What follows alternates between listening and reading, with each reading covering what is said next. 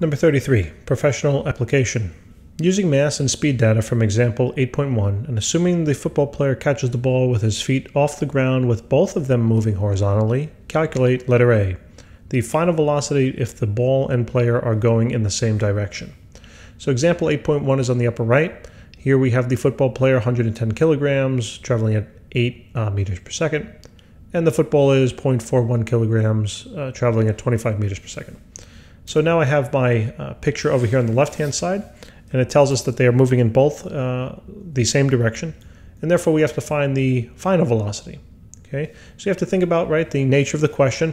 Football is being thrown at a football player, and eventually the football player is going to catch it, right? So, well, hopefully at least. And that would be an example of a collision, right? The football is coming in contact with the football player. Notice the velocity of the football is greater than the velocity of the player, so therefore it should catch up to the player eventually. And then you want to think, well, what type of a collision would this be? Elastic or inelastic? And since the player will catch the ball and assuming hold on to it, it would be an example of an inelastic collision. So therefore, we will create now our conservation of momentum formula for inelastic collisions, okay? So we can start by doing the momentum before the collision should equal the momentum after. And before the collision, the objects are separate, right? So therefore, I would have the momentum of the first object, the football, plus, right, the momentum of the second object, which is the football player, shall equal then the momentum after the collision. And basically, I'll call it the total momentum because now both objects will be stuck together. Expanding on the momentums, remember momentum is equal to mass multiplied by velocity. So now I can say it's the mass of the first object multiplied by the velocity of the first object plus the mass of the second object multiplied by the velocity of the second object is then equal to the total mass multiplied by the final velocity. Okay? So I basically have what I need. All right, I know the masses of the football and of the player. I know the velocity of the football, the velocity of the player, and then I also know their total mass together. Right, so to solve for the final velocity here, just thinking about a little math, this is simple. Divide by the total mass, okay? Divide by the total mass.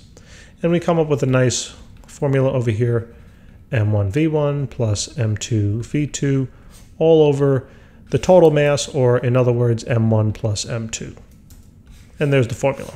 All we got to do, plug it on in. So the first object was the football, so we have 0.410 multiplied by its velocity of 25 meters per second. Positive because I show the football and the football player moving on the right to the right-hand side. So the mass of the football player was 110 kilograms. His velocity is 8, and then divide that by the total mass, so 0.410. Plus then 110. And that'll equal the final velocity.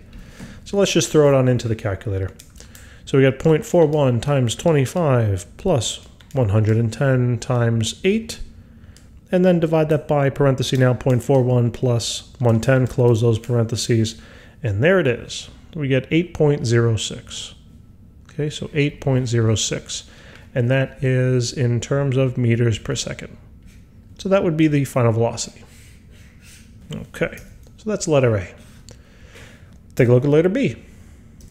And letter B now says, so now we have to calculate the loss of kinetic energy in this case. Okay, so whenever we're talking about trying to find the loss of something, a good formula to use is we can say something like this, that the kinetic energy lost, or the item that we're trying to calculate being lost, should be equal to the value we had initially, right, the kinetic energy initially, minus then the kinetic energy finally, right?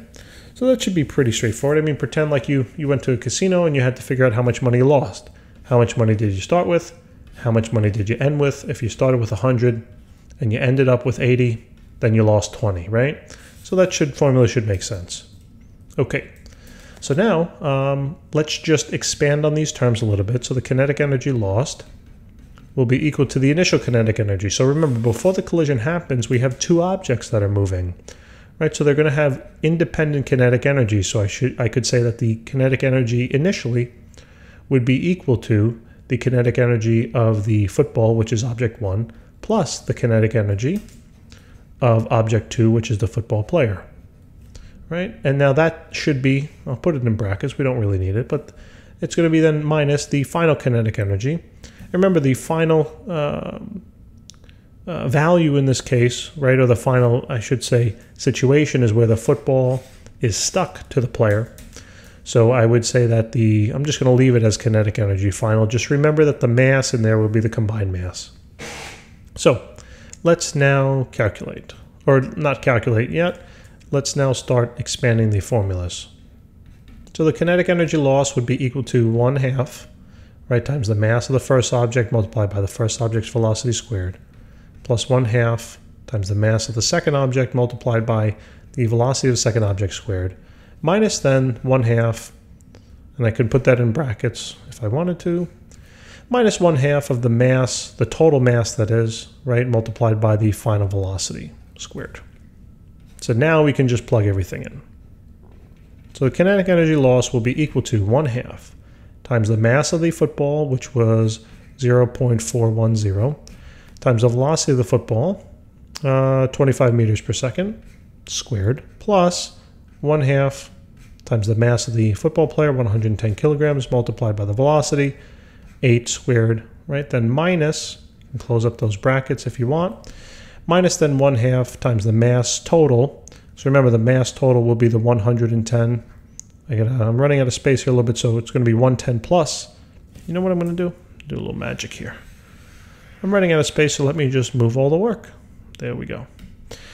So let's do, so it's going to be 110, right, plus, I'm still going to run out of space. I'm going to do it vertically, sorry here. Sorry guys, so 110 plus the 0.410, and then, right, the velocity finally that we found over here was 8.06. So this was 8.06, and that was squared. So now all we have to do is just plug it all in.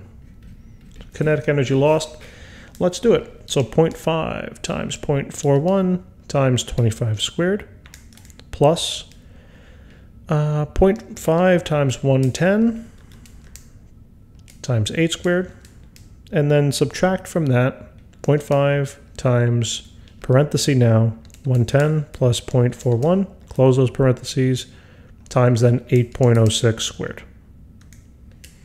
And we get a value of about 61.8, right? So 61.8, and that is in terms of joules.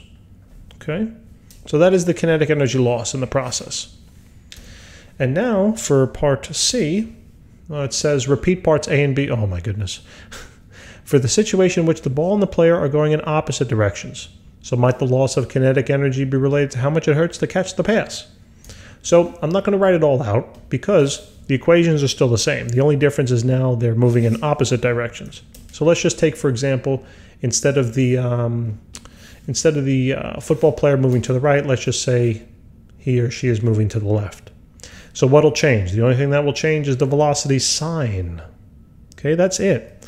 So literally, let's go down in part of letter A here. The only difference here is now this value here is going to be negative, okay, in terms of the velocity. So let's just calculate that quickly. I'm just going to throw it into the calculator. Let me actually do, I'm going to write over here part C, and this is part A of part C. So we have 0.41 times 25 plus 110 times a negative 8, and then divide that now by 110 plus 0.41. So here we get now a velocity, final velocity now is going to be a negative 7.88 or so, right, considering rounding meters per second. So that looks beautiful.